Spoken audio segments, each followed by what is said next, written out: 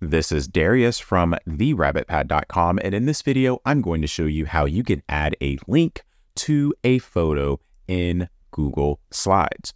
Here I have a slideshow with slides showing different images, and let's suppose I want to add a link to this picture so that when you click on it, it sends me somewhere else.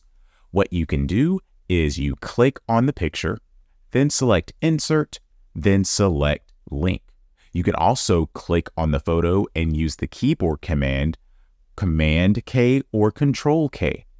When you do this, this box will appear, which will allow you to search for a link to include or to link to other slides within the presentation. So you can choose to have that picture link to the next slide, go back to the original slide, which is the same thing, so I don't know why I would use that, or you can go down here to select other slides in the presentation.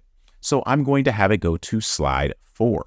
So now when I click on that photo, this box will appear, which will allow me to go to slide 4.